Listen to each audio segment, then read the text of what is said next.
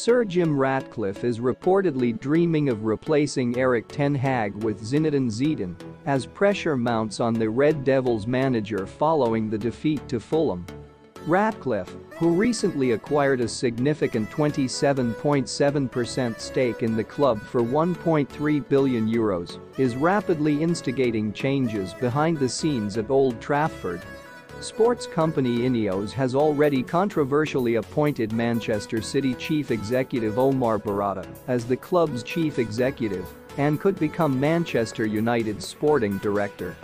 He is actively promoting Dan Ashworth's departure from Newcastle. Erik ten Hag is currently in charge of the 13-time Premier League champions, but there are rumors that Ratcliffe intends to replace him this summer.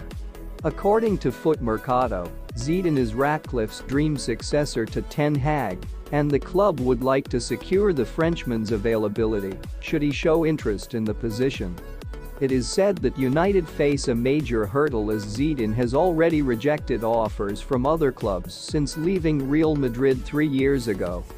The Frenchman's coaching career has been synonymous with Los Blancos, with unprecedented success including 3 Champions League titles and 2 La Liga titles. However, there is a silver lining for Ratcliffe, as Zidane has hinted that he could return to training in the near future. In a recent interview with Sky Sports, Zidane said, "Why not? Anything can happen. I'm doing something else at the moment, but I'll definitely be back on the bench, and that's what I want."